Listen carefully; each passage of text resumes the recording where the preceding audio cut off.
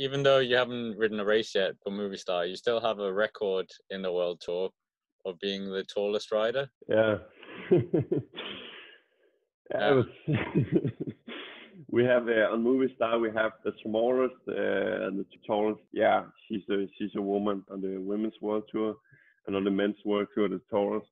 So we had a funny photo shoot. It was really awkward for me because it was the first time I ever met her, and it was the last day on the team camp, but I haven't spoke to her.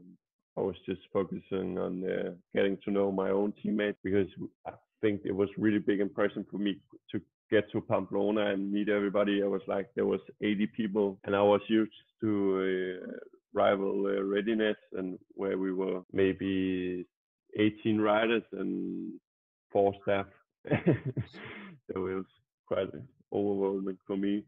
But yeah, I was left holding her in my hands, and there was like half a meter difference between us. But yeah, I have the record for being the world tallest World Tour rider. I was really lucky. I was not lucky because I could really see Conor Downey on the World Tour, because he's a really strong guy, and he knew how to get in a break, and it seems like really unfair for him not to re-sign with Israel Startup Nation. But when he quit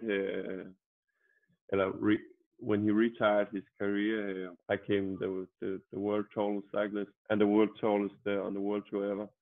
So yeah, it's a quite special record for me. So how tall are you precisely? 2.02. 202 centimeters. So yeah, I'm even taller than Michael Jordan and the guys in some of the guys in The Last Dance on Netflix. So yeah, when I watch them and see that they are only 10 kilograms heavier than me, and I'm like, whoa, they are like looking really huge and fit. I'm just like, I'm really trying to stay on 85 kilograms, and I'm almost hungry all the time. But watching them being so explosive, and yeah, I should have gone basketballing instead. I don't know, but the Danes are really bad in basketball. Do you have any problems with your height in terms of like the UCI regulations with the TT bars? I think there's something like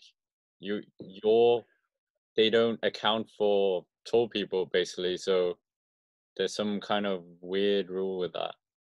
Yeah, it's typical the UCI.